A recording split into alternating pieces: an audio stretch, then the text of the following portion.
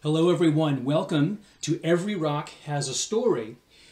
I was thinking the other day when I was recording one of my other stories how exciting it is to find your own rock and to discover the story or just to wonder about the story of a rock that you collected yourself. As fun it is to buy a rock or to be given a rock or to be shown a rock on a screen. I think there's a lot of joy and a lot of curiosity in finding your own rock. Now, these are tricky times to get outside and collect our own rocks. Maybe some of you already have a rock collection. Maybe some of you don't. And I would love to say, oh, go outside and go to the park or go down the street or go someplace and find a rock and look at it. But that's not easy these days. And some people don't live in places where there are rocks just right outside. But the rock of the day is an interesting example of an earth material that's very important and has just as many stories as many of the other rocks. And it's something that I bet all of you can find nearby. The rock of the day with this story is this one. This one right here. It's black, speckly. Let me bring this a little bit closer. I want to show you this rock. Black, dark gray. You can see it's got a lot of little bits. See all those bits? Those are little bits of other rocks sort of mixed in. And what's interesting also about this one is when you turn it like that, it is flat, really flat on the top. You see that? Kind of bumpy on the bottom, but flat on the top. Let's look at the top again. Get a good picture of that. Dark gray, lots of little bits of other rocks in there, kind of mixed in with that black color. The story of this rock is very interesting to tell. Scientists give all kinds of fancy names to the different rocks that we find because we use those names to describe everything about it, and it just sounds fancy and sciencey.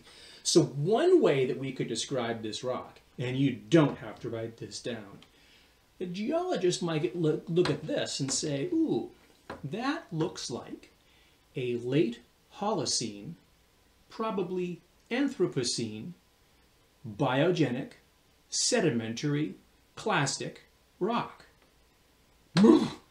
That was a big, complicated mumbo-jumbo. Do you know another name for this? This is a chunk of the road from right outside my house. This rock, made by people, but this earth material made by people is what the road is made of. If you want to know the name of this rock, made by people, the road is made out of something called asphalt.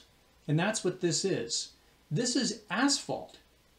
Now, if you're laughing at home and saying, Ethan, the road isn't a rock. That's not natural. That's not a rock. What story does that have? Well, I'm here to tell you that the materials that humans make are just as important and exciting and interesting as the materials that come from other parts of nature. After all, we are part of nature too. Humans are part of this great planet that we share with the rest of nature.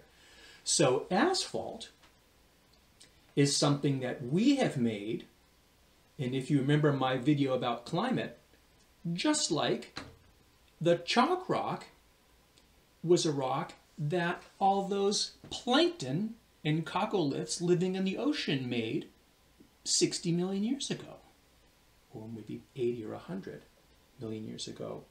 This one was made probably just a few decades ago when they built that road outside my house. Actually, probably more recent than that, starting to crumble apart now. And you know what else is cool about this? We can think about the human story that this tells. This tells a story of a kind of life, actual life.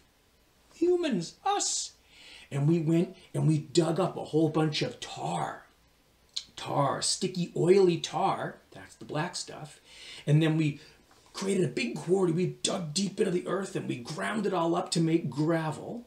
And then we mixed the tar and the gravel together to make this asphalt. All those little bits are other rocks of gravel mixed in with this tar. And then we laid it down. Humans, life, us, we made it flat like a pancake on top so that cars could drive on it.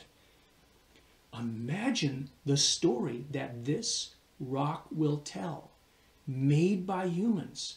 Imagine the story this will tell hundreds or thousands or millions of years in the future when somebody or something else looks at it and says, I wonder, what was the story of this rock? It's the story of us. It's a story of roads and cars and going to visit our friends and traveling all over. The other thing that this rock shows, if we get out our magnifying glass or our hand lens, every little one of those bits of gravel is its own rock, and it has its own story. So I can look at those, and I can say, oh, there's a rock that tells a story of water in the earth. There's a rock that tells a story of an ancient volcano. There's the rock that tells a story of a little fragment of a fossil rock. If you look inside a rock like this, every one of those rocks inside tells a story. So, if you are interested in finding a rock to call your own and explore the story of that rock, look outside, see what you can find. Maybe there is a rock somewhere in your yard or in the front along the street. But if not, you might find a little part where you can look at the road itself safely, or a driveway safely where there are no cars, or sometimes a little crumbly bit. Look at it carefully and ask yourself, what is the story of this rock made by humans in modern times?